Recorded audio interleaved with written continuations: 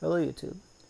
Today I'm going over a product review of the Grenada era helmet 1983 M1 helmet, and it is going over what I like about it and why it's a good purchase and all that.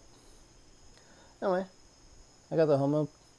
The shell's originally made in the 68-69. It's a Parrish helmet shell. So the difference between this and a War Tour shell is just the domes are about a half-inch lower than the original domes.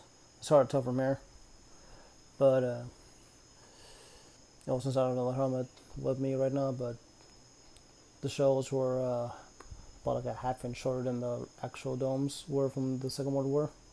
And Korea, I think they made them about a quarter-inch shorter, but I can't remember entirely. Anyway, most of the parts on this helmet are original surplus, besides the sweatband, which I got from a reproduction M1 liner, which I'll get into that later. But these helmets are a two-part helmet system. Obviously, the outer shell is a metal shell. One way to tell that it's a real helmet that it's not a reproduction, it's just not magnetic, and they have a heat stamp on them. So this one dates back to mid 60s from Parrish, or late 60s actually from Parrish. The frickin' give me a sec.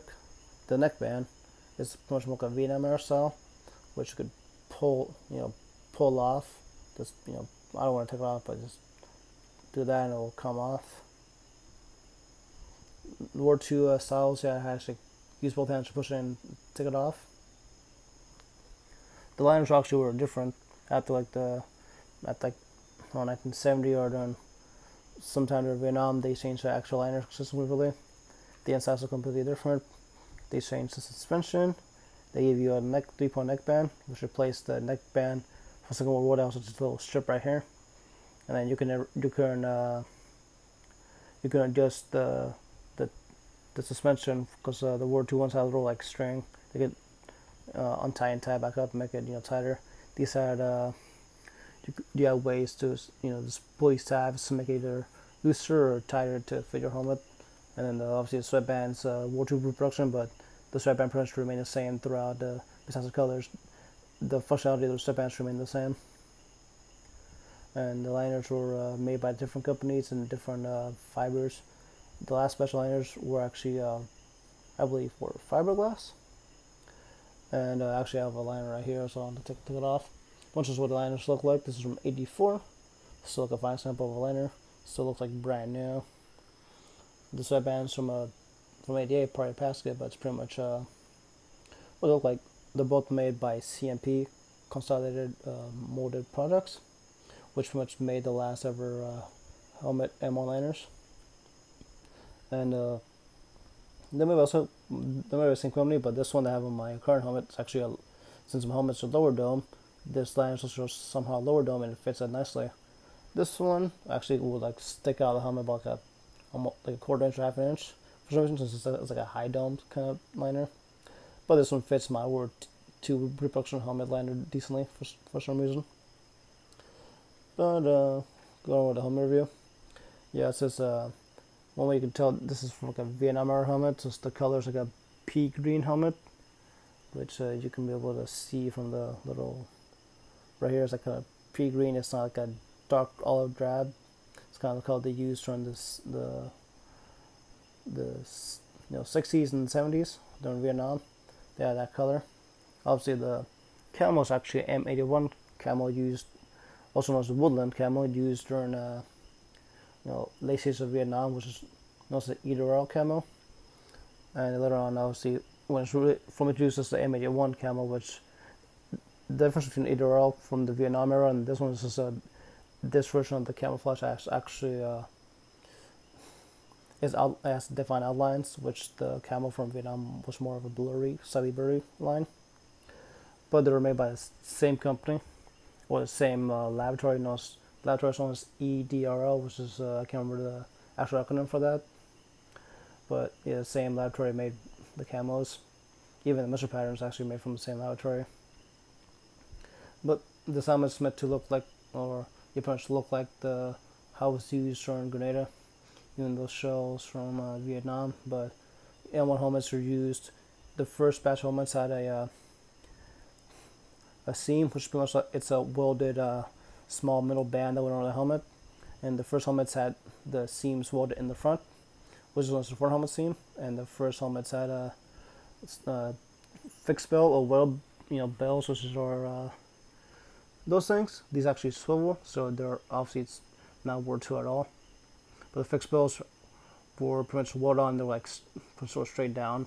After a while, they kind of realized GIs kept dropping them. They kept bending, so they invented the swivel bell in the 43, 44. So you may see a front seam helmet with swivel bells, but that's okay. As long as the heat sample that you built us from like the early war. They made fixed bell helmets and front seam helmets. Well, more importantly, or most specifically, they made front seam helmets from 41 to about mid to late 1943. Afterwards, they started making helmets with swivel bells and the band for the helmet, which is I was talking about earlier, the band which wraps around the helmet. They started with them in the back, and that's what's known as a rear seam, which was made pretty much from 44 until the last batch was made in the 70s. The helmets in the 60s and beyond were made with a lower dome, so these domes were about a half-inch lower than the previous helmets made during the World War in Korea, so slightly lower profile. Pretty much this is known as a Parrish helmet. It's made by that Parrish company, subsidiary of the Dana Corporation. Pretty much just like the same model helmet used on the full metal jacket, but the same like helmet, it's just the dome is lower. The Army thought a lower dome will help with concealment or something, but having less. Also, the liners were made lower on the suspension liners were made lower, so the helmet set higher on your head. So these liners or World II liners would probably been more like deeper into the the suspension would have been deeper into the liner, but they decided to make them how they are in this one. So they made the liners closer to the rim, so it's way deeper into the helmet, so the helmet doesn't sit like way deep and down your head. So yeah, but this is my quick review of the overview of this helmet I got from J. Murray, Inc. 1944, and then obviously the Vietnam era helmets until like pretty much 70s or so. These never got taken off, but pretty much you could just pull this tab off and take off the cinch strap.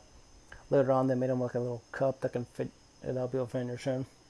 Was pretty much meant to be like how I kind of use them in Grenada and Lebanon in '83, the year of 1983.